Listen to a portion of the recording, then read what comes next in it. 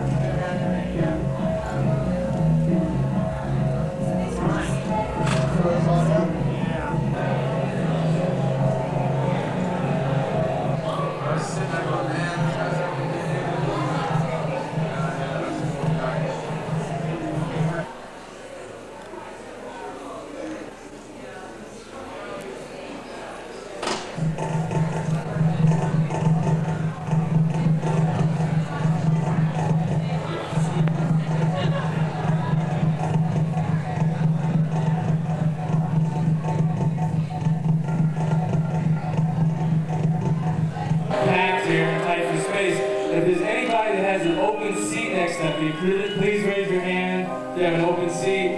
Okay, those people looking for seats, find the people with the hands in the air, follow the hand through the seat, and you'll make it. Alright, so hold those hands up, and people with the seats. Everybody's like supermarket sweep, we're ready. Thank you very much.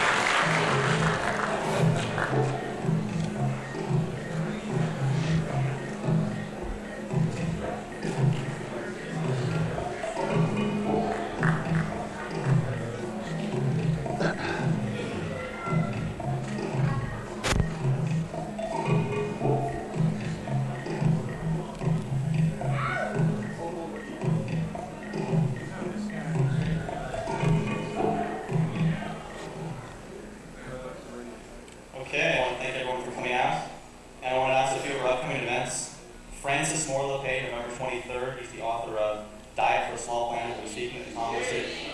So you do kind of what you're going to be experiencing tonight. This is definitely not a lecture. It's a multimedia performance. The vocalist, of course, will be Dr. Timothy Leary. We're going to be accompanied by two world-famous organizations, Psychic TV of London,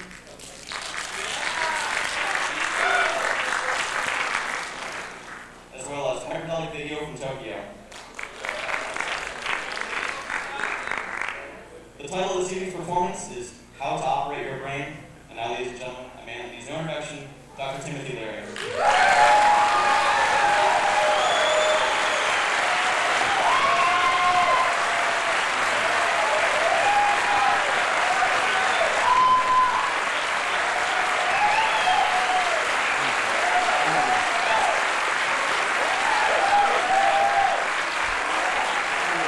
Thank you.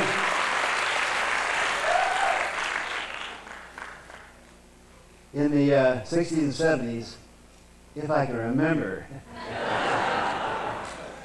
we used to say 707 is the area code for heaven, or something like that. You know. Clearly one of the great philosophic agricultural counties in the world, for which we all give you deep, deep gratitude.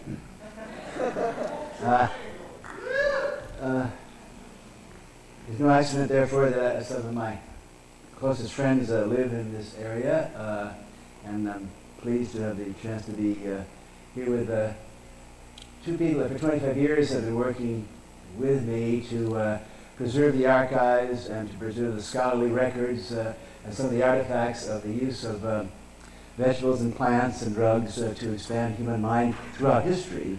They run flashbacks books Where's Michael and Cindy Horowitz? Yeah, all right, yeah. Great, great, great citizens of 707. And with them is Uri Horowitz, Uri Ryder, by the way. Uri, yeah, okay, fine. Their other two daughters, Sunyata and Winona, are not here, but they are in our hearts. Also, Karen and Billy, huh? Okay, stand up. These are wonderful, wonderful friends who have been working to preserve these artifacts and records. They're real scholars of the history of the brain. I'm also very, very happy to have here tonight someone that we go way, way, way, way back together. He is one of the basic members of the greatest multimedia, hyperdelic, psychedelic, light and sound troupe in world history, the Grateful Dead.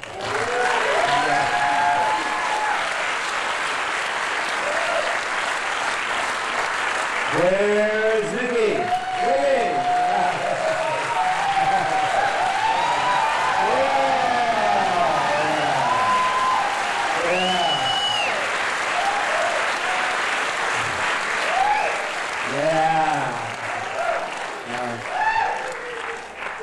As you will learn during the evening, we're going to talk a lot about eyeballs and earballs, and eye drums and eardrums, and I'm going to try to convince you that the original method for operating the brain, going way back 25,000 years, was drumming. The way to bring this society, the group to tribe together, was brain phone, brain talk, and in addition to being one of the great drummers of our times, as you know, Mickey has written a book, two books, about the history and art and meaning and philosophy of soul phone, the drum. And he's also, as you I'm sure know, has brought together a wonderful exhibition of global unity, international groups of drummers. So I dedicate tonight's performance to Mickey. Yeah.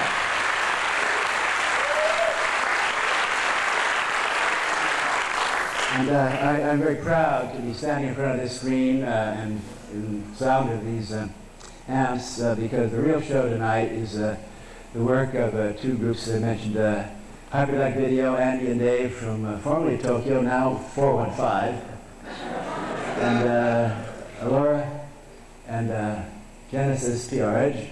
Alora, Genesis PRH, of Psychic TV. There you go.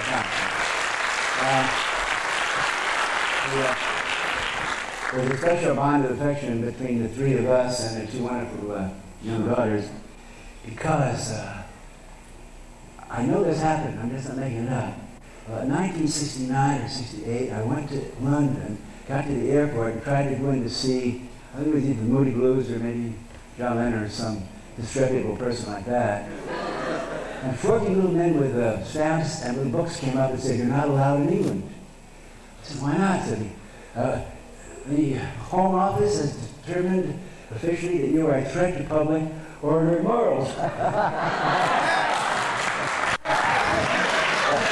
Well, I couldn't deny that, but even today, 25 years later, they still won't let me in. And how about a 72-year-old man that's a threat to the British Empire's moral? I mean,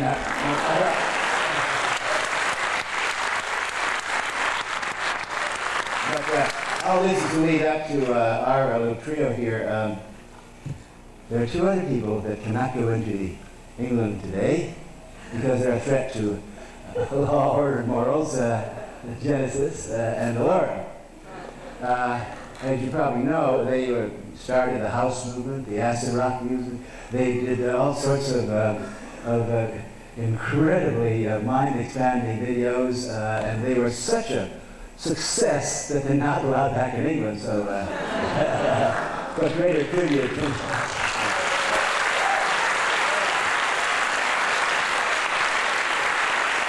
Yeah. Later on, after we do the brain experiments, we'll have well, we'll call it a question and answer period, because I ain't got no answers, all right? Let that be said right at the beginning, but we'll have interaction, comment, and argument, I hope. Now, the title of tonight's talk is How to Operate Your Brain. And kind of experimental. Basically, we're using the old corny thing, there's a left brain, that's your mind, which is orderly, linear, verbal, you know, and that takes care of the external environment, limited as it is. You know, the Eskimos have like 300 words for snow, but the people who live in the Sahara don't have one word for snow.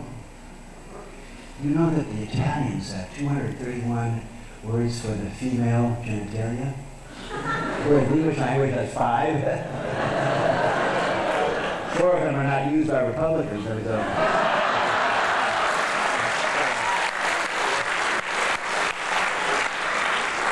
point I'm making here is that the left brain, the mind, is very limited, both linguistically, and that causes all the trouble. It has been known for thousands of years that there are ways of activating your brain, of communicating, not in a verbal way. When you're talking brain to brain, you know, no matter what.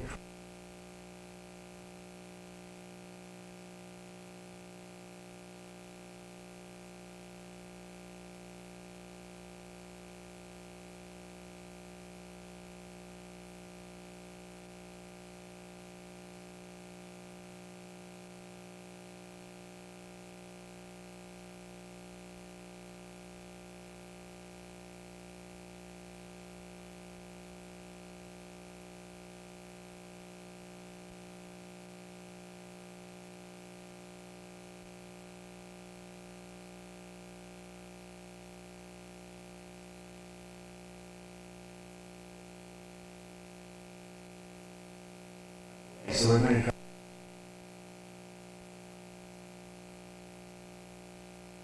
The aim of it, I'll tell you right in front, is if you want to learn how to operate your brain, you have to go out of your mind and use your head. You have to do it precisely, carefully, and that it's been done by wizards for thousands of years. As a matter of fact, all of our minds have been programmed by some wizards, either now or in the past. We're going to try to demonstrate how this is done, with the hopes that you will start doing it more and more yourself. Because someone's programming our brains, and very skillfully. And by the way, I want to warn you, there'll be time we're going to try to, it's like commercials, you know, scrambled up, you know, like an old beer commercial. There are certain points we're going to try to get into your brains. Now, we're warning you ahead of time. There'll be a little label as to what we're going to imprint your brain with, like eyeballs, earballs, whatever. So if you don't want to have your brains printed by any part, then just close your eyes so when we print that. All right. Now, when the lights are on, you'll know that I'm talking to you in the English language, the late 20th century, using mimes. And when I say to Laura, listen to me, Jen, and to Mary up there, the lights will go out, and the right brain will hopefully be activated in each of your skills. So, Mary, jam the tape and down with the lights, and Jen, do it. Oh, listen, give me another chicken.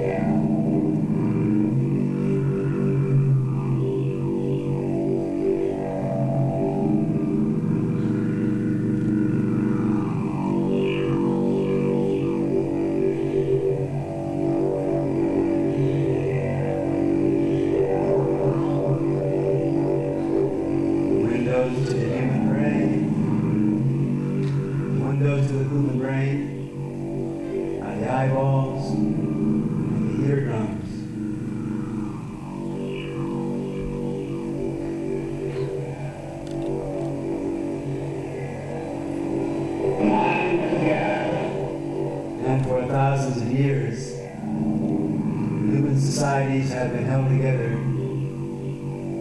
in shared realities. Programs imprinted on their brains by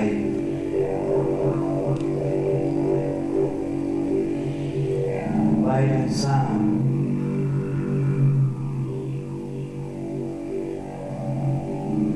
To activate your brain. Turn off your mind. Unfocus your eyes. If you don't know what it is, it's jamming your eyeballs. It's inundating you with forms and shapes that you can't label. Good. You're getting there.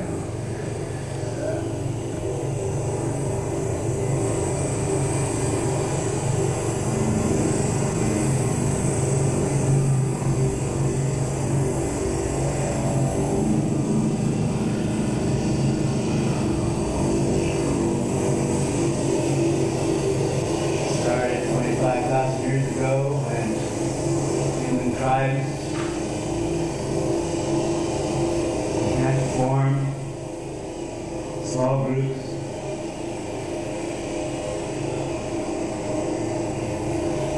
Sitting around the cave, fire going, flickering, shadows, faces merging, shadows on the cave wall, crackle of the fire, brains beginning to open up, usually with the help of some local vegetable. And then the first technique for operating the brain would come into play. The drum. The drum is the original soul phone. All you needed were two hands and a log. Or just your own rib cage.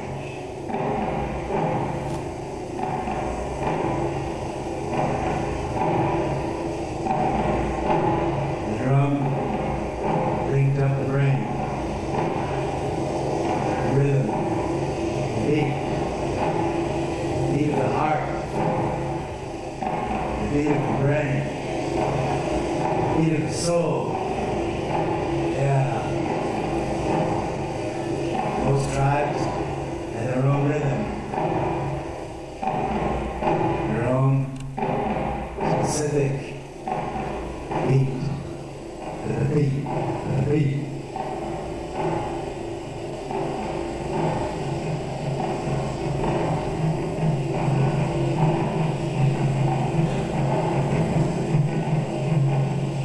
2,000 years ago, in Athens, Greece, they developed a group of individuals who said the aim of human life is to know thyself. Know thyself. They were to Delphi. They would tell people to came to a cave. They asked questions. Should we declare war on Sparta? Know thyself. They asked the oracle of Delphi, who's the wisest person in Greece? The answer came back, Socrates. I'd like some of them, please. Socrates came out with the first bumper sticker. Think for yourself. The aim of human life is to know thyself. Now that is still the most subversive, treasonous, heretical statement that one human being can make to another, because back then said, who the fuck do you think you are to have a self? You're not a self, you're a slave, you're a serf, who do you think you are? The concept of individuality is merging. And now that you can know it, what is there to know? What is there to know? Well, Socrates didn't want to give us a bumper sticker. Socrates gave us some techniques. The first technique was he didn't lecture what we're doing now. He didn't ship 10 commandments or 10 suggestions for your discussion group on a marble tablet. They got in a small group and comfortably reclining on couches. And he would simply ask questions. What's the meaning of life? What is beauty? How can we improve society? And then you answer, and then you answer. Suddenly you disagree. Suddenly you're performing philosophy. Socrates taught us that philosophy is not something practiced in ivory towers by bearded professors. It's performing philosophy is a team sport. You have to have someone there. Send it back. That's quantum physics. That's Einstein's relativity. Socrates did another very technical advance. He did use the botanical and vegetable substances available at the time. There are many stories about how Plato had to be carried home. Now, boys and girls, I'm not advocating booze, okay? But whatever. I'm simply pointing out the facts that this happened in Greece. And years later, when I wanted to go to school, graduate school, what am I going to study? What am I going to study after World War II? Psychology. Because psychology is the key to know thyself. Wrong. Right? I discovered that psychology's practice back then was a monopoly of the medical profession. You had to have a psychiatric degree to do that. And if you had some performance problem, you had a slump, you're down and your interpersonal, friendliness, and your depression index goes up, everyone goes in a slump. You go to a medical doctor, he diagnose your disease and put you on a couch to cure you. And you think of anything more designed to increase helplessness. I thought about Socrates, and I went to the head of the Palo Alto Veterans Hospital, later famous for having given LSD, having paid Allen Ginsberg and Ken Kesey to take LSD. And I said to the head of the hospital, I wanted to do some research on people coming together to talk about their problems. You can't do that, it's illegal, it's immoral. If patients exposed their neuroses, their untidy psychoses to each other, it's contagious. The obsessive compulsive will get all sorts of terrible ideas and paranoid. God knows what the anal patient will do to the oral patient. Anyway, we did this research. A group of us came together and did it. It was a Unitarian church in Berkeley. We called it counseling. That's okay. And I'm proud to say that I was one of the first maybe 10 psychologists in this country to recognize the power of a group. It all came back to Socrates, get that small group together. What was known as group therapy. I looked at the Yale pages of the LA directory, and there's like a half column of psychiatrists. And there's 7 pages of every fucking kind of group therapy you can think of. If there's not one problem you have or your relatives have, or one orifice in the body or something, there's not a group for it. That's wonderful. And then, a few years later, I went to Harvard University. I was invited to Harvard University because they wanted someone to come in and kind of shake things up and introduce new methods of behavior change. Little did we know.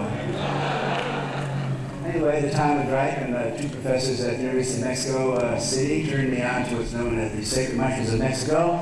I learned more in 5 hours than I had received 50 years as a psychologist. And I learned that there is inside the human brain a infinity, universes of meanings that are called 6 psychotic hallucinatory rightly so, by people who want to control our minds.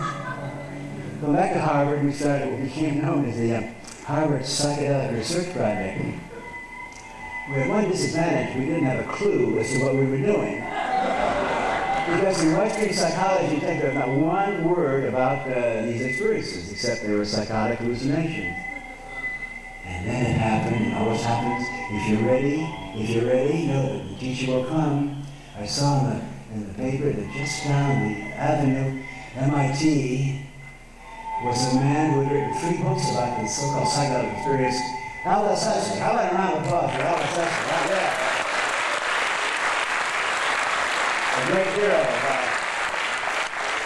So I called down to Huxley, and I would be kind of timid, you know, and I explained, what we were doing, and I can't imitate his accent, but I said, something is but let me get this straight. You see your chaps over there, all that are all these psychedelic drugs, and you're using it to explore consciousness? I said, yes, sir. He said, what's your address? I'll be there in 5 minutes.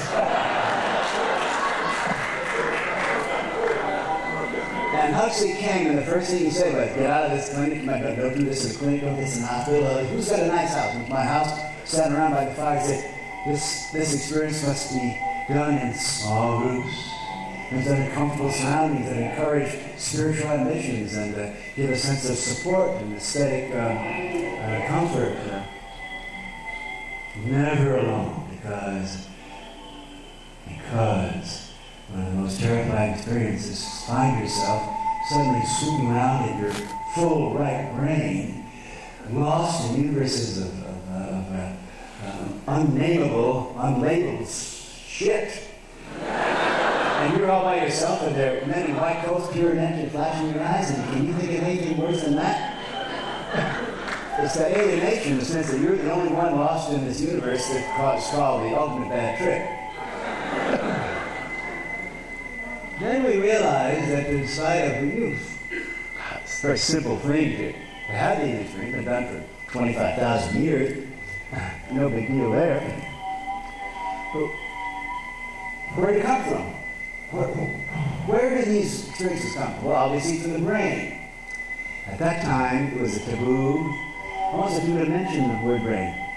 Studies psychological techniques, almost the brain is hardly mentioned back in those days. So we began studying the human brain. We also began trying to communicate this experience, not in words, but what we might call brain talk or brain language. Brain language, of course, is multimedia. There's only one word in the English language that can describe a full brain experience. It's the word mom turned upside down. W-O-W. Back in 1963-64, I was doing pretty much the same thing I'm doing right now. Matter of fact, many of you remember that we took over the film East in New York, and I would stand in front of an audience with 12 slide projectors and the film's going. It was labor-intensive and very primitive, saying things like slide together and molecule embrace. I mean, pretty far out for a Harvard professor. But now, 25 years later, technology, thanks to Wozniak and Jobs and so forth, has produced the electronic technology that allows us to talk about operating our brain. I'm going to give you a brain commercial. The product I'm selling you right now is your own brain, all right? And I'm going to tell you, this is the greatest bargain you've ever heard in your life. The human brain contains 100 billion neurons. Can you shut the tape off for just a minute, please? And and the sound off for just a minute. And put a little light on here. I'm going to give you the staggering statistics about the 3-pound universe you have within your skull. I told you 100 billion neurons. I always thought, the neuron was like an off-on switch, then right access, click, click, click, click. They passed it on like a relay, thing like that. Wrong. It now turns out that the average neuron is probably more knowledge processing power than a mini computer, not a mainframe computer. When you think of a neuron, don't think of a little switch. You think of an enormous hillock of seaweed. And each strand of seaweed has hundreds of fibers coming out. Every neuron is in touch with 10,000 other neurons. So we're talking about knowledge processing, image creating potentiality that we cannot conceive of at this primitive time in the late 20th century. We simply don't know about the equipment we have. I'll make the prediction that in 20 years I look back at this now. Poor dear primitives. They didn't know how to operate their brains. I mean, really.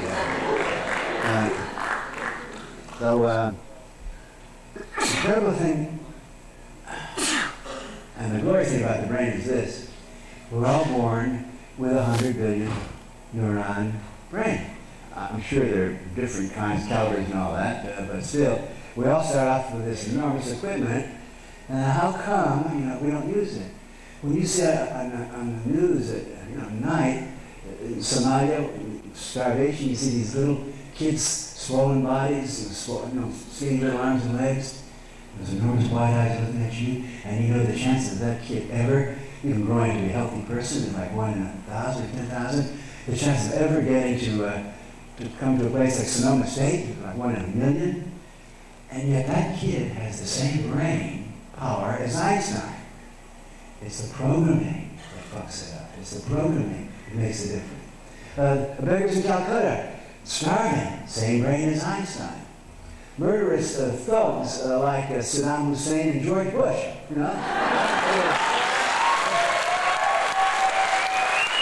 They're the same brain as Einstein.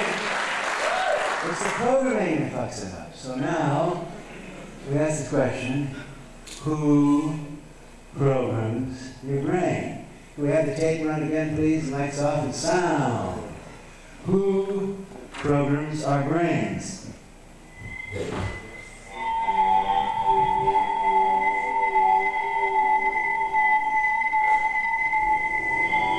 Him who controls your eyeballs and your earballs controls your brain. It's as simple as that. I ask you, how was it possible 800,000 years ago that a group of psychedelic wizards, control freaks, stumbled on the secret of how to program brains? How to program brains. I'm talking about the Catholic Church centered in Rome. How do they do it? 60 million Catholics from Istanbul way with their Constantinople in the east to southern Europe, northern Europe up to Scandinavia. They never got to Ireland.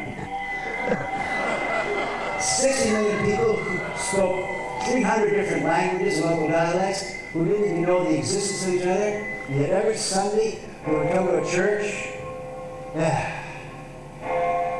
and then they'd cross and they'd nail down and do that, that little mumble jumble thing. How'd they do that? How'd they get 60 million brains to accept that thing as reality, that God died for your sins and he's gonna like this? How'd they do it? They had the bell. Yeah, just like the drums. But the bell was the sound of God. If you were in a little village, all you heard was the noise of animals and maybe thunder. The loudest thing you'd ever hear outside of thunder is the bell, even louder. And thunder comes from God, and the bell comes from God. And that bell gets your fucking attention. Like siren, when you hit that bell, not to mention the visuals. Say we're peasants in France, okay? And our priest says, hey Marcel, hey Maria, in 3 weeks from now, the cardinal's going to be in Chartres or in Paris. Go to the cathedral there or something. We get in our burros or we walk, take our family. We get, you get to Chartres, the plaza, and there, my God, going higher than a tree, higher than a mountain, is the cathedral of Chartres, the house of God. And there on top of it, there's a whole sitcom family. There's the Virgin Father Joseph, and there's the Virgin Mother Mary, and there's the big red heart there. That's the Sacred Heart of Jesus Christ. That's God. There's a door. The door to Chartres Cathedral is as tall as this room. Walking in that, man, you're in the house of God. There's that one thing there that your eyeballs or earballs can listen to as you head back on the farm. You look up at that rose window, as big as that wall, sun coming through it, the retina of God, that's eye of God. You never see nothing like that in the farm, Marcel. And the sound of the Gregorian chant, you never heard that in a cow barn, Marcel. And the organ, yeah. This is definitely, that's brain talk, that's brain sound, that's soul talk, yeah. And here comes the cardinal, coming half a mile down the cathedral. He's been carried on a throne, and he's got a robe covered with jewels, He got that big shepherd's cross covered with jewels, and his crown covered with jewels, and all the priests covered with jewels, flashing reflections of candles on gold. Man, this is God. We're in heaven right here, see? And then the cardinal comes and says, okay, down on your knees. Repeat after me. Yes, sir, yes. Our Father who art in heaven, holy, hallowed be thy name. Thy kingdom come. Thine is the kingdom and the power forever. Damn right. You are my shepherd. We're sheep. You are my God. No argument. Okay, yeah, good. Now, get off your feet. Now, whenever able-bodied man in this church, you go to Jerusalem and kill some Arabs for Jesus. Okay, no question. Here we go.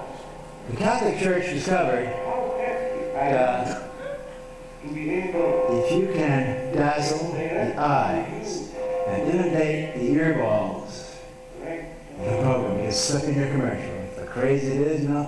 Christ died for our sins. Humanity's terrible, sure, no question of it. Because who can argue with the bells and the drums?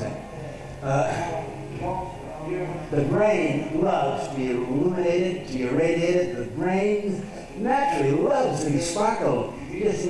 Brains love jewels. How come the very ownership of jewels means you're a noble person or a king or a duke? I mean, how come peasants can't have, working people can't have jewels?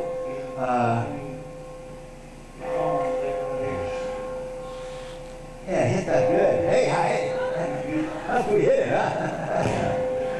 Yeah, brains love jewels. Eyeballs love jewels, sparkling. Come to think about it. The classic words for the full brain experience, for the soul experience, 1,000 years, what they meant? Illumination. Illumination, yeah. Enlightenment. The eyes just love to be strobed and straight with sunlight, with starlight.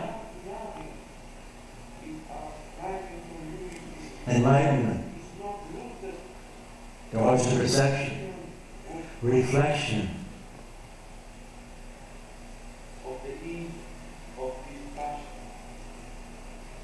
Get the attention of the full brain, flash, sparkle, dazzle, scintillate, those lights. It's been well known for hundreds of years, you know, that some guy, dazzles a young lady, diamonds, dazzle that diamond ring and she'll wash your socks forever, boy. Diamonds are not a girl's best friend, they're the Pope's best friend.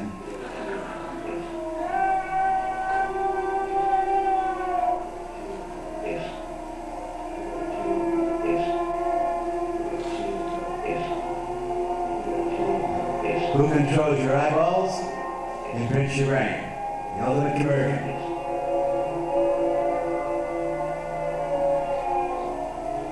The obvious solution. Be very careful where you flash your eyeballs and be sure that you're the one that's controlling the lights that hits your eyeballs. In the 60s we used to say power to the people. Now we say power to the pupil. Power to the dilated pupil. Because when your pupil's dilated, you can't focus. You can't focus. You can't read books. You can't. When your eyes are dilated, that means your brain's shut down. You're ready to do brain phone, brain talk. And when you focus and narrow down and contract your eyes, yeah, you're ready. You're ready to focus and, yeah. Learn how to dilate your pupils. And learn how to contract them. That's how to operate your brain. Step number 1. Eardrums too.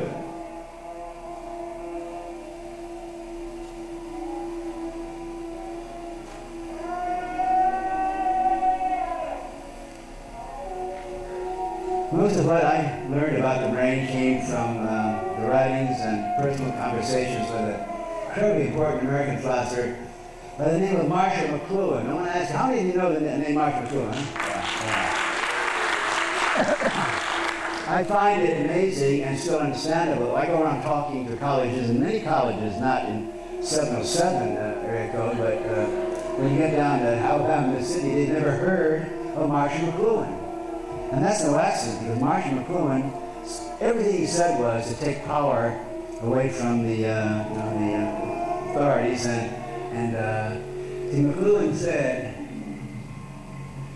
McLuhan said, the media is the message. What that means is that more important than what you say, the content of your communication, is the way you package your thoughts and communicate.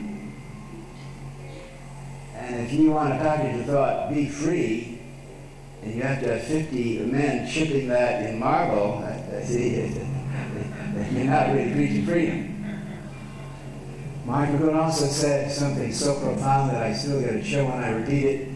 He said, if you change the mode, the medium of communication, you change society, you start a new religion, and you change the definition of God. Remember, hey, there we go. The lights on, but keep the tape rolling, please. I remember. This is Sonoma, right? Yeah. Okay. You can drift off on this stuff. Okay, maybe we'll talk about Marshall McLuhan. Need a message? Okay. If you want to change yourself, change your mode of communicating and packaging your thoughts. It's so obvious. Now, you also change the definition of God. Remember, when we were shepherds, when we were keeping domesticated animals, God was our shepherd. The illuminated manuscripts were the Word of God, and you had to be a monk with a security clearance, and you had to know the machine language of Latin. You could read and write not for yourself. There's no fucking creativity here, brother. You're passing on the Word of God and the poet. It's interesting that when Johann Gutenberg, to whom I pay tribute, invented the printing press, changed civilization, changed society, and changed the definition of God. The first thing you met the industrial age would start, the assembly line. Suddenly, instead of illuminated manuscripts, everyone could have a book. Everyone could have a book. The problem is what language the book can be used, because you don't speak Latin, you don't speak Latin. Martin Luther translated the Bible into German to be the language of the people. That's Protestants. The first thing that the Protestants did, Calvin, Knox, Luther, the first thing they did was say, get the fucking jewels out of the church, okay? We don't want any tiaras, we don't want any rose windows. God, from now on, is getting the Christian vision of marriage and family life. Right. The Word of God in Protestants comes from a mass-produced, factory-manufactured book. It's called a fucking holy book. And you'll find it in any motel you go to in any State of the Union. That's the Word of God. No longer given to you in the great sonorities of the Gregorian chant and all that shit. No, sir. God's ministers were no longer robed, feudal lords and stuff. They were like business-like, sober men dressed for a very industrial kind of Protestant God. Mark McLuhan says something more important. He said, just as machines liberate the body so we don't have to dig in the ditches and under pulling stones for the Pharaoh's tombs, machines free us from beasts of burden and stuff. Machines are something else wonderful. Machines made it possible for us to move our bodies at the speed first of steamboats and then of motor cars and then finally of jet engines, around the globe at the speed of sound and more. Machines liberate the body and move the body. Electrons do the same thing for your brain. Electrons are vehicles for the brain. Electrons allow your brain, your mind to flip through 1,000 performances and additions and subtractions it would take 100 men to do in like a minute. So just as machines liberate and empower the body, so do electrons empower the minds and the brain. But more important, electrons are the language of the brain. Electrons are the language of the brain. Brains basically understand electrons. Why? Because your brain, remember, it's 100 billion neurons, and each neuron is electrical. Talk about digits. I mean, talk about, the language of the universe, and the language of the brain is digital. McLuhan said that the future will be electronic, a new breed will develop. The name of this will be a global village, because we'll be able to travel, move our brains and our eyeballs around at the speed not of sound but of light.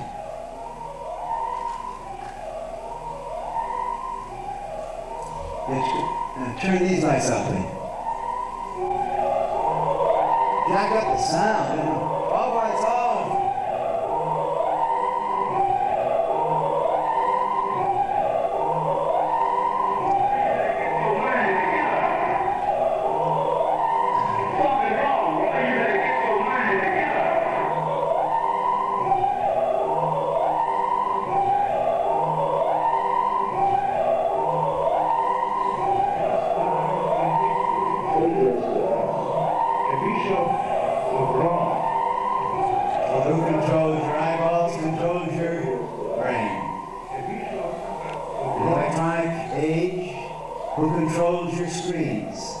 Controls your mind and your brain.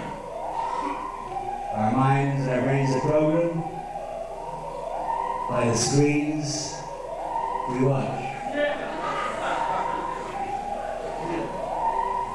I don't want to bring you down, but I got to confront you with this horrid statement. The average American watches television 7 hours a day voluntarily.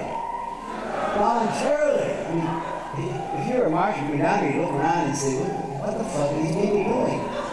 They got 100 billion neurons and they're putting their eyeballs on this junk shit. What's going on here?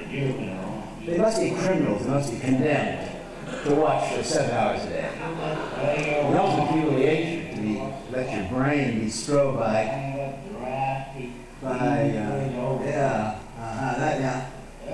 or maybe they're paid well. Maybe they get $100 an hour to watch TV. Well, I admit that sometimes at the end of the month, but my profession doesn't pay well. I learned that from Socrates. The profession of corrupting the minds of youth, it's not well paid. And, hard job somebody has to do it anyway. So I can watch television for an hour, $100 an hour. It would. A couple hours a week. We don't know where it came from. We can't imagine where it goes. And it's interesting. It's fascinating. The reason we watch television, the programs are designed to sell us things. Designed by industrialists, advertising people, and politicians to sell us things. And notice how they do it. They don't produce diagrams and charts of how wonderful Marlboro cigarettes are for you. They just jam your eyeballs with the most psychedelic, cybernetic overload. I'll give you an example of, I'm going to do a terrible thing to you now. I'm going to fuck up your beer drinking habits, but you can change, okay? I remember very clearly when I watched Saturday Night Live, bad as that is, and suddenly the screen went black and they got a strobe. Anytime you strobe someone's eyes, you got their attention. Strobes, your brain comes alive. Hey, shit, what's going on out there? With dark black strobe, the sound comes on. It's disco. It's more than disco. It's rock and roll, and you can't see. It's moving so fast. There's an elbow of a girl. There's a knee guy of a guy. There's he's dancing and moving away. You can't. What's going on here? They're having a good time. I mean, where is it? And boom, and then suddenly stops in the middle of the screen. It's a frosted glass. And in that glass is pouring foam. And the word of God comes, the night belongs to Niccolo. No kidding, I agree. I hope that's not going to change your beer drinking habit. Marlboro Cigarettes paid Tony Scott $3 million to take 10 guys on a crew down rafts, sent, you know, the canyon, the Grand Canyon, right? $3 million to shoot a commercial that took like 30 seconds. $30 million to buy the time, $33 million. And you see all this stuff going on, and it's brawly guys, and the sperm's coming up, and then I got and it said, Marlboro, come to Marlboro country. Can't imagine where it goes. So, we come to the logical conclusion, if the people with the power and the money understand that the way to get people to do what you want them to do is to scramble the rear drums and the right drums, overload them, flash them, give them that, yeah, and then say, you know, the night belongs to you or me, whatever.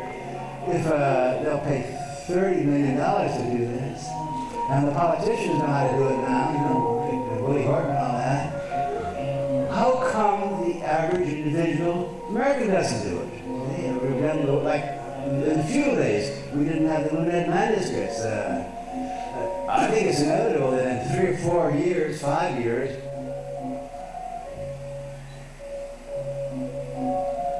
this point, who controls your screen, controls the program of your brain, will be so obvious. I'm going to shock you now. I'm going to shock you now. When a child goes to first grade, they'll not be sat down in a row and given a Paleolithic wood stick with lead in it and a piece of birch bark or paper, and stripping the Amazon rainforest. Yeah, it is optional. You can read and write, it'll be like PE or ballet or something. Everyone should learn to do some handcraft like that, like writing, reading. Your kid will be taught the first day in first grade how to make commercials. If that's the way you communicate it, it's important. Or like treatments, we all know that a trailer movie is better than a movie, right? How to make a trailer, in other words. So that when your kids come home in 10 years, right now kids are homeschooled. What happened at school today? Nothing. Well, that's right, as a matter of fact. In 10 years, they'll come home. We'll all be waiting for the kid to come home. He'll run in, or she'll run in, and she'll pop on the computer screen, and there will be a demonstration of E equals MC squared, or here we're all red blood cells grouping and zooming down the circulatory system, or your hydrogen, and oxygen like that, and the commercial is H2O is water. I mean, if Marlboro cigarettes make a little beer can do it, why shouldn't we be using it to communicate with each other? And the beautiful thing about it is, it's a global language. It's a global language. That I asked Tony Scott, how come you're doing a Marlboro commercial when you're not allowed to put cigarette ads on television? And the answer was, well, in every other country in the world you can. And the point is, it's a global language. You don't have to speak French, English, whatever. When you see the brawny guys coming down to 10 strong men, Marlboro country, hard rock, you know, rock and roll, that, you don't have to do this. Oh, you know, your earballs and your eardrums, you know what's going on in this package. That everybody in the world knows, that old red package, masculinity. A new language is developing. Just like McLuhan said it, a new language is developing. That's the language of the brain, not of the mind.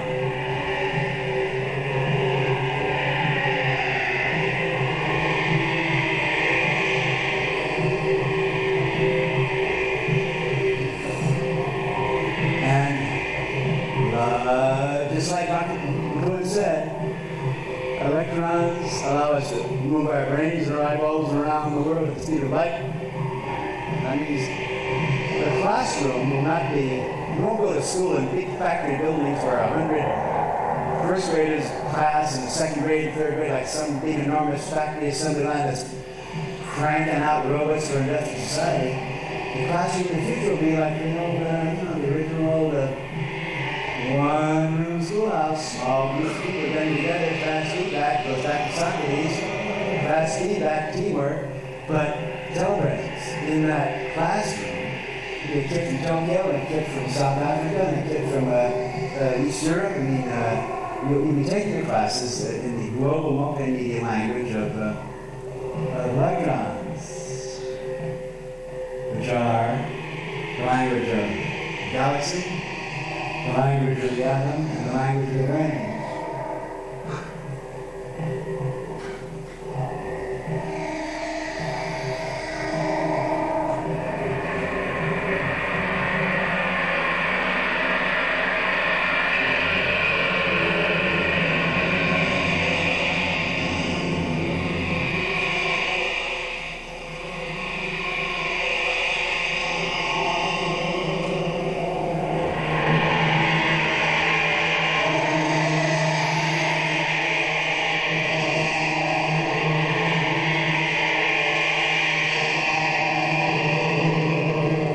Much of this brain phone technique, as you know, is developed.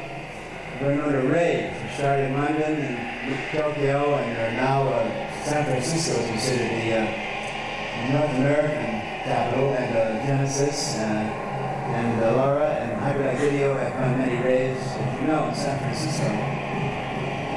Raves are great because you get just like the Grateful Dead, or just like Woodstock, you get 1,000 people moving, their brains are beating with the same rhythm, and their eyeballs and their earballs are reverberating that same thing, but that's if you want to dance all night. But now we're going to use this method in the classroom, in the one-room schoolroom, in the fluorescent schoolroom, as a global language. So we're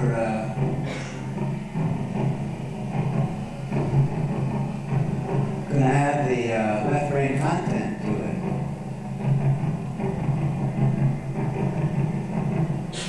Because we certainly have learned from the 60s and the 70s that you can't live in your right brain all the time.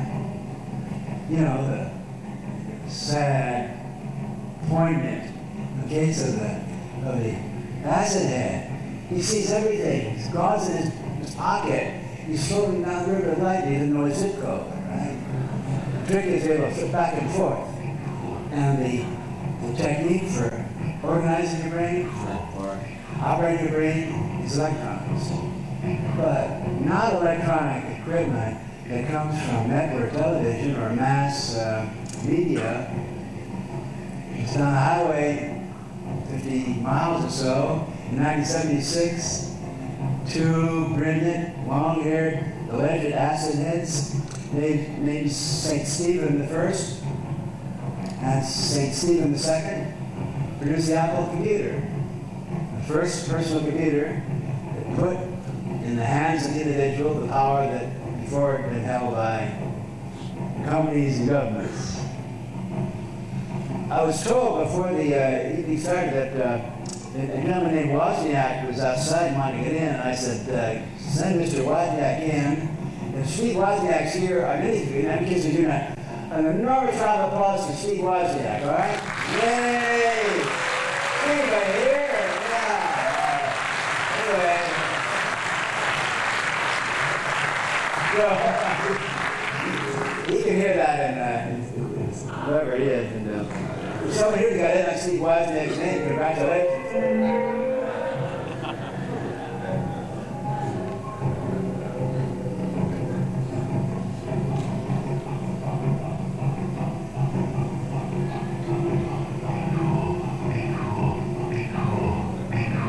The personal computer was originated in '76. One time I asked both Steve Wozniak and Steve Jobs, how come you guys named it the Apple? I know why. You named it after Eve, right? You know, started by Eve. They didn't claim they did, but I knew. Eve was the first human being to stand up on her feet and think for herself. You remember that story? That bearded, mafia, capo gangster in the sky called God said, hey, I made it all. I made, you know, the earth, the heaven, all that. I made the creepy crawly things, and I gave you, Adam, domination over all those things. And I'm going to give you a partner, a helper named Eve, a plucker, whatever her name is. I'm going to give you a ribbon on that day. And he said, now do what you want in this paradise. There is two food and drug regulations. Y'all see that tree over there? Boy, well, that's the tree of immortality. Don't you fuck with that, because that gets into Proposition 161 and chronics and health food. You don't want to be immortal, God, I need you. And I said, no, sir. And y'all see that tree over there? That's the tree, the fruit of that tree. That's the tree of knowledge. And if you eat apple from that tree, the lines will fall from your mind, and you'll be able to see everything and be a God like me. You want to do that, do you? And I said, no, sir, but there's Eve. It was Eve that took the apple. It was Eve that turned on the full brain, because the brain is the universe. The brain is the universe within. Maybe you better try this. Anyway. In the years since 1976, it's been so fucking slow. The black and white screens, alphanumerics, word processing. What the fuck is this all about here? The instrument which you can communicate with each other electronically. The March McLuhan said was going to change their lives, and we're studying Lotus 1, 2, 3 and spreadsheets. What the fuck's going on here? Spotting what's going on. And of course, it was Apple computer, the Macintosh. Gave us graphics. I mean, really, the Apple and the Macintosh. And then within the last 3 years, 2 years, 2 months, the last 2 hours, new generations of multimedia graphic hardware, software on the market now. This won't stop. It's out of control now. Like every 6 months, every 6 weeks now, Japanese and Dutch industry come out with image processing and storing devices that are 10 times more powerful than the last, a third of the cost, and smaller. CD-ROMs on Nintendo, CD-ROMs on Sega Genesis PlayStation, CD-ROMs on NEC TurboGrafx 16, which costs $69 plus the add-on. That means every kid in the third world, every kid in the inner city will have, the ability, the disc, CD disc, contains 1,000 copies. One CD-ROM disc, got like 100 books. Plus sound, plus graphics, and maybe a few minutes of full motion video. These are like 12 minutes have gone up to an hour, and it's cost. Listen, a CD-ROM disc can be duplicated, 50 cents or $1, mass assembly, and on each disc there's the equivalent of 100 books. That makes the publishing industry, just squirm. Yeah, tell that to a book salesman.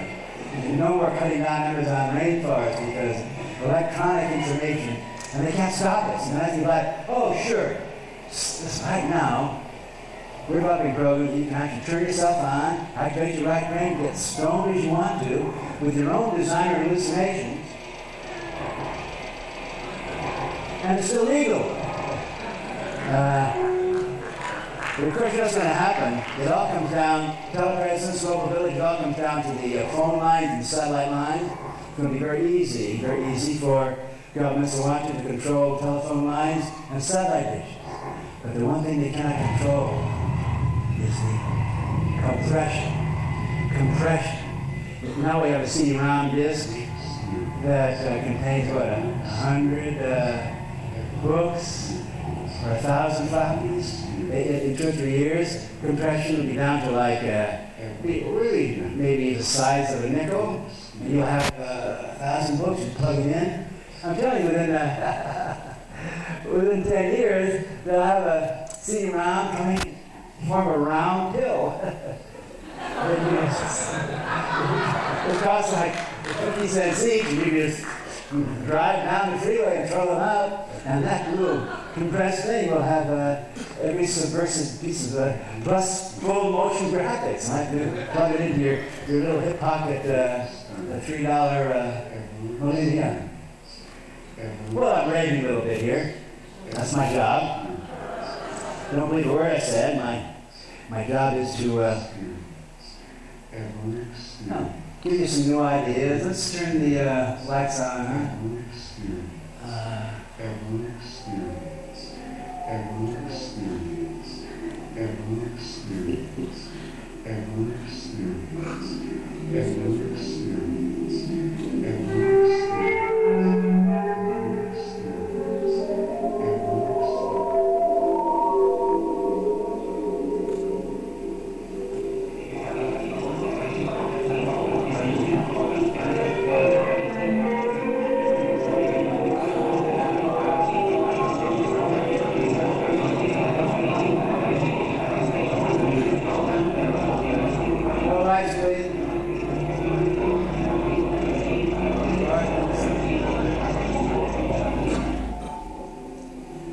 I'd like a round of applause to Genesis, to Hyperlife Video.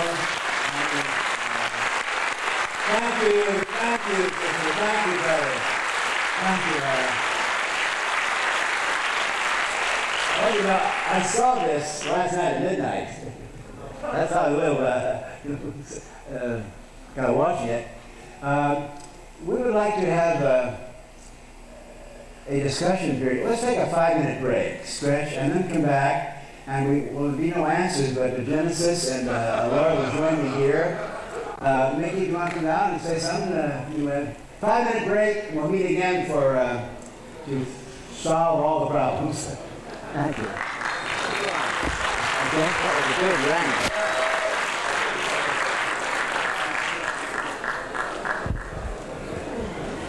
2 or 3 second-hand VCR decks that people gave away because they were out of date. One switching system from Tokyo that we got in the second-hand electronics section for what, $50, and a very, very ordinary Mac 2 computer. That's it. Nothing special, nothing fancy. Because basically, there would be no point in telling people to empower themselves and make good use of this equipment or learn how to take the actual flesh of what's being projected at your eyes and reassemble it or make slides through it and look at them and project them like Magic Lantern shows if, obviously, you had to have $500,000 first. It's exciting if you've got $500,000 and we'll accept it and make more fun and more games for everybody. But in the meantime, you can do it by getting together in small groups. The same story, round and round. You get together in a small group, you all bring your VCR to the house, you plug in all your TV sets, you start to record all the politicians going, yes, well, of course, he's not telling the truth, but I am. He's not telling the truth, but I am. And then you just take out the word I, and you get more going, I. And you back to the same story, right? So it's really simple. It's child's play. It's fun. It's subversive. And as Brian Gysin and William Burroughs, Gregory Corso and other people in the 60s said when they were living in Paris and began experimenting with audio tape and chopping it up, reassembling it. There's a beautiful piece of Burroughs speaking. He just gets a letter from this businessman who wants to buy one of his books. It's one of those guys in London. Just a minute. You hear him. The scissors through it. Now let's see what he really says. That's what it's all about. Very simple. But like everyone says, the simplest things, the simplest tools to survive, to wage your personal war, or to re-empower yourself, or just survive a bit longer, or remove yourself from that 7 hours of obliteration. All those things are absolutely essential as we move into the 21st century. The understanding, the comprehension, the seeing what's really there. That's what we're trying to demonstrate with the cheapest stuff you can find. Audio tapes, hundreds of them. You mix them all up live, you hear a word, you throw in something else. It seems to give you a different resonance. It tells you something in the collision or the contradiction that you never got before when you followed that thin line, which of course is just somebody else's inherited idea.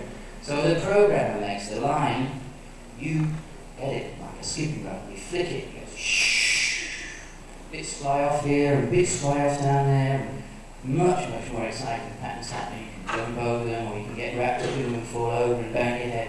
Doesn't matter what happens. What matters is that we keep on churning it round. That's what matters. Let me say one thing. Not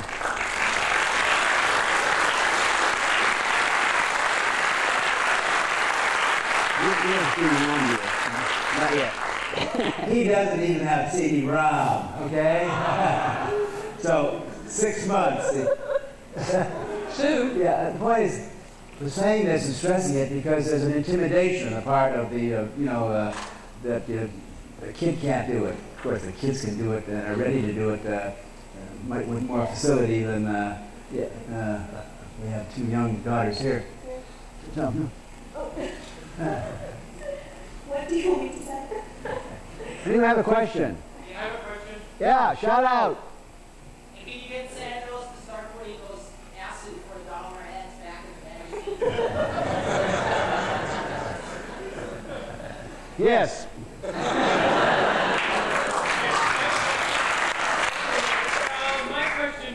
My question is, I wanted to thank you all for your involvement with Mondo 2000, by the way. I live in Portland, Oregon, and it's really sort of Puritan sometimes.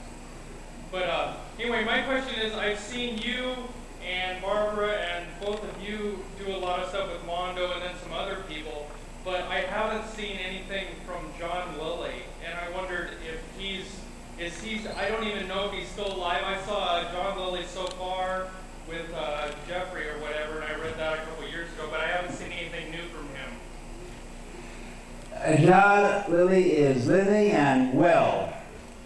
I think his 78th birthday is coming up January. He is living in Hawaii. He's given up a couple of interesting addictions he had, and he's actually jogging, if you can believe that. I'm glad you mentioned that because I would never want to leave this room without asking a really great round of applause for John Lilly, okay?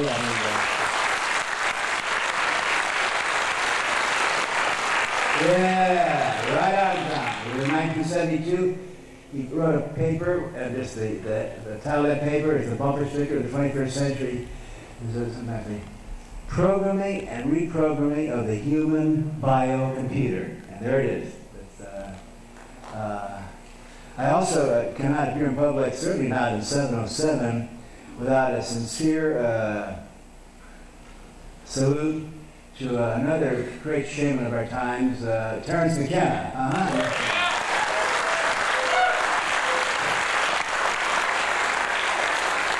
Any other question? Comment? Yeah. Oh, yeah, there you go. I knew you would say that. Thank you. Thank you. I said, couldn't possibly. At least someone's awake and tell you. Yeah. Damn right. Robert Anton Wilson. Yeah. Thank you. He's more than alive and well. He's living in Santa Cruz. He's become a popular. His stuff is Dell's playing out all this stuff. For the first time, he's getting a recognition, and he's always been an enormous cult figure, but he's getting a really incredible, got a following, not a following, but he's got a great group of people that he's doing fine.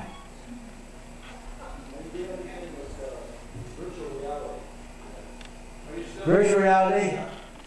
That's like, it's an oxymoron, like military intelligence. I don't know the hype words to what they mean usually is the goggles and the glove. The goggles you can use in the glove in any arcade now. And Disneyland's going to be doing all that stuff. We don't need all that equipment to be run on, you don't need a head-mounted display. That's really a hallucination-making device. And while I'm not knocking the Air Force or NASA or the military who's getting these simulations, great for simulations like that, I'm glad they're doing it because they'll trickle down, to use the favorite word tonight. I'm in favor of trickling down from when it gets electronic power in the hands of the people. I was just going to mention one thing which also you should bear in mind, which is there are, in this room, there's a community. That's an important thing for you to bear in mind. We've ended up on the West Coast because, as Timothy mentioned earlier, and it's actually not a joke, it's true, we are banned from our own country, disowned, exiled. But we always say it's exhilaration, because to not belong somewhere gives you a sudden chance to make choices about where you locate and who with.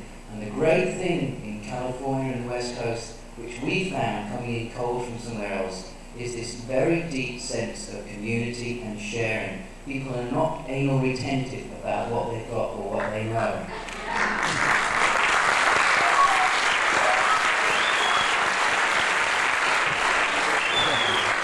We're clapping for ourselves, thank you. Well, you deserve it, you know. Why not? It's the old story that people don't realise just how much they've still got there in their hand because it's always there. But what I wanted to then point out is the same thing with finance and everything else, or access. We got given a free subscription to the Well, which is the computer bulletin board that you can tap into on a modem. And we got given a free computer and a modem too. Thank you, California.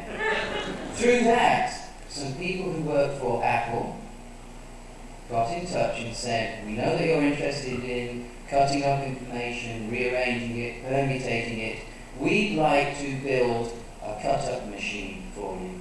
And I said, what's that? And they said, a floppy disk, which you can then put into anybody's Mac 2, put in any text or any graphics, and you can tell it to rearrange things in any order or through numerology or your grandmother's birthday or the temperature then you take it. You can make it go through paragraphs, sentences, words, rearrange them, build them up, triple them, do it with image information. It's arrived in the post this week. So what we want to do next, we worked out the maximum it's going to cost is $1. And what we want to do is not give people pre-programmed virtual or other realities. Right. We want to give them simple methods tools to make their choices. Right. Their tools to make their choices as to how they want to reshuffle and rearrange what someone else said was the world. Say it, brother, yeah.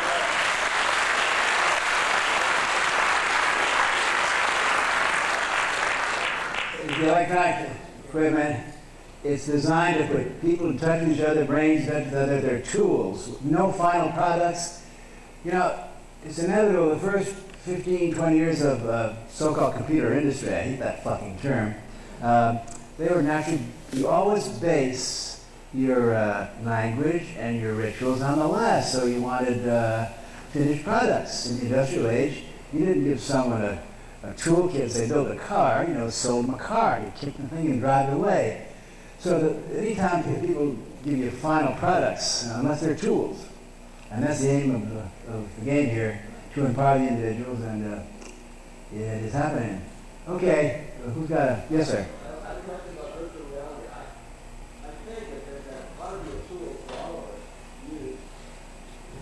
The head-mounted display requires a heavy computer that's going to change the world around you. You don't have to do that. It's like, if you want to get to here, you have to put your nose and like if you want to do it, go ahead. We're not going to ban it. Do it. Get the head-mounted display. But we're not arguing. Who do you want to talk about here? This lady right here. All right. Which lady right there?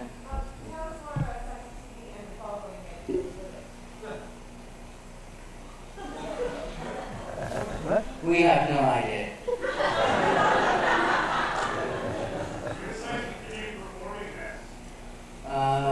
Well, we were going to do an all-night party at the Great American Music Hall next week, and the City Fathers and the City Police gave us permission, but the local precinct banned it. So we're trying to rearrange it for sometime in November, and we're having extremely fabulous discussions with the local precinct officers, telling them how nice we are and how English is obviously not out to do any damage to anybody's consciousness at all. There are some other performances planned. At the present time, we have an incredible venue in Santa Monica Boulevard in LA. It's Hollywood, West Hollywood, between La Cienega and San Vicente, if you know what I mean. And it's now planned that on the first 4 Mondays in a row, starting November 19th to 17th, 4 Mondays, we're going to be doing performances there, which we're going to demonstrating this new concept of the lecturer as a vocalist. And we have, Jen calls it transmedia. I like to call it transmedia. But we're going to have several speakers working with our group to demonstrate. We got to communicate with each other in terms of commercials, trailers, and MTV clips. And t-shirts. And t-shirts. T-shirts, Yeah. jackets, Right. and riders, lots of whiskey, big buses outside home. Oh my God. Oh my God. Yeah. Dr. Leary, some of us who've had extensive experience in trying to program our brains through vegetable and chemical needs through the 60s, 70s, and 80s, found that we kept trying to go through the same door and got into a rut.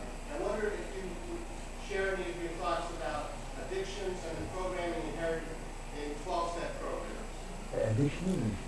Addictions and 12-step programs? Getting into a rut.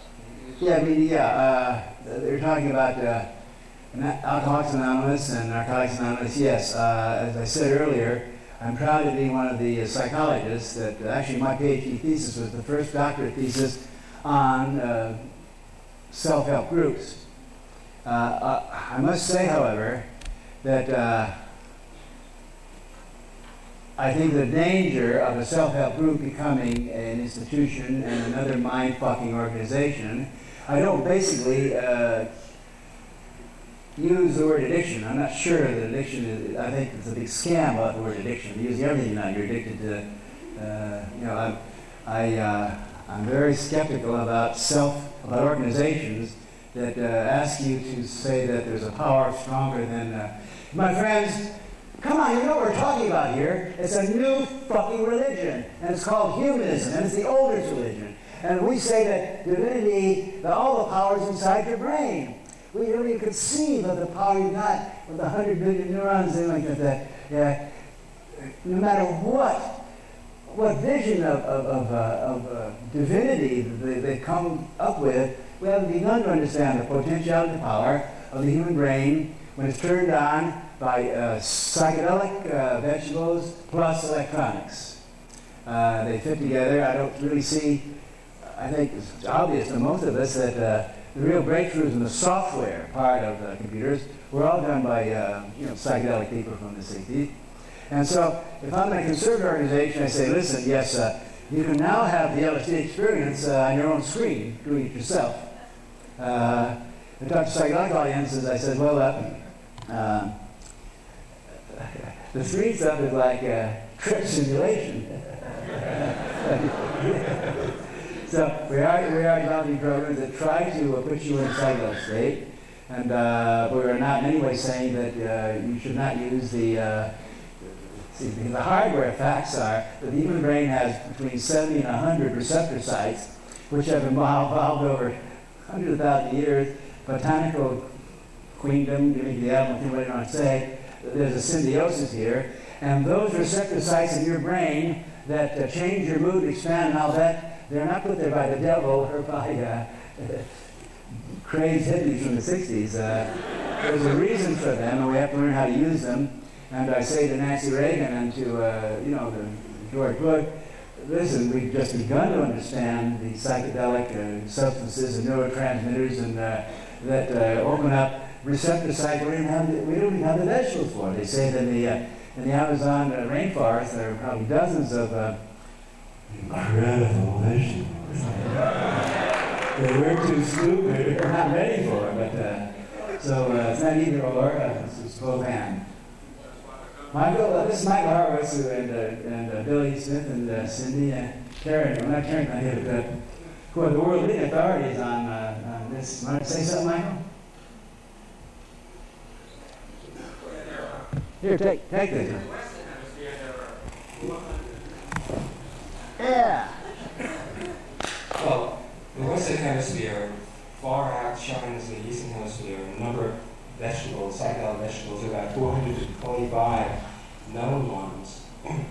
Only about 20 in the Eastern Hemisphere. And that's, being in California and all that, where so much information pours through here. it's no wonder we're on the leading edge. Are we?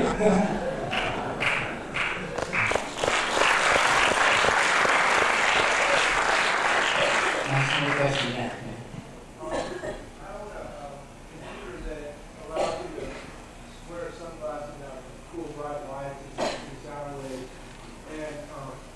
It says not to use LSD when you use it. Preference for LSD, this time computer, or you never use both, and which is the best?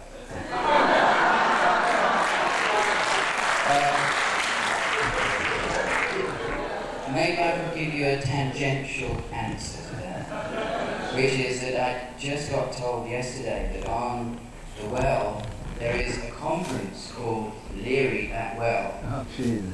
And on that conference, the participants only communicate with each other on pre-arranged days whilst tripping as heavily as possible on LSD in order to try and find out to what extent they discover or notice any group mind or telepathic or synchronistic effect. That's not quite an answer, but one could say always look into whatever it is that seems to attract you.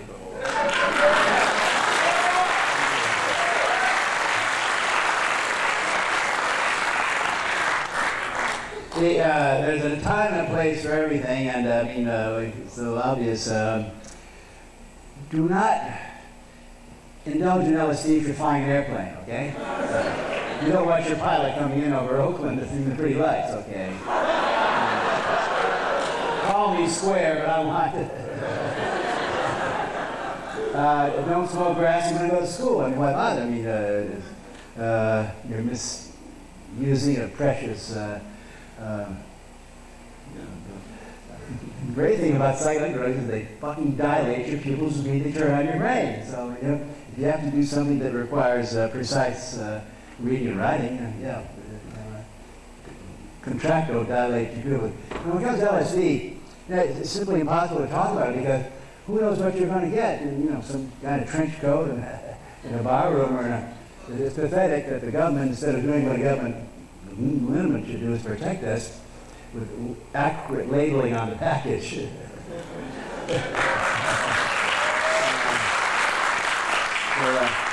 I actually never have advocated, going out and taking LSD. I advocate something much more subversive, and that's think for yourself and question authority. Vote for sticker is just say no, K-N-O-W. Okay. Now listen, we reach that moment when it's getting silly, and let's take one more question, then we'll kind of hang around here, and we'll autograph books, we'll talk, we'll accept large donations, whatever. One more question, who is it? Sir, imagine that you are a high school senior living in this century at this time. And you're interested in neurology. What would you recommend when doing? Would you recommend when going into the universities, which after all simply tries to indoctrinate you with status quo ideas? Or do you recommend going into something else? If so, where is this place, or what should one do? Think for yourself. I was just going to say, thank you. What was everybody saying all night? We're not going to tell you what to do. I mean, it's such a fucking trap to get on a stage with a mic and people ask you questions assuming you're going to give answers. And it's an easy trap to fall into, We got 5,000 years of tutorial fascism to fuck their brains up. I'm going to close with a story which I think is amusing, which I think answers all these questions. I was at a famous meeting in Barcelona called Ars Futura, and there were all sorts of psychedelic summoning people from Europe, 7 different translators. The basic language of Barcelona is not Spanish, it's Catalan, and I'm on the panel of the heavy-duty, writers and doctors, including William Gibson. And went all through some very smart-ass French woman with obvious Marxist predilections. I know that type very well. Phil, Dr. Leary, won't you have got us all thinking for ourselves? what should we do? And I said, do whatever you fucking want.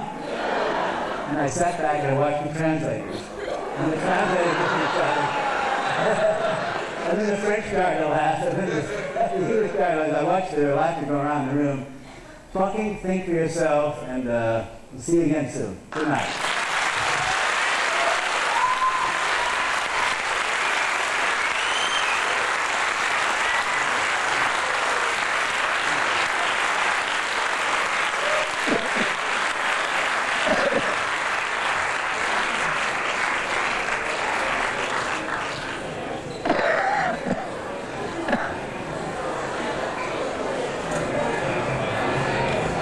Yeah, okay. Let's bring it up there.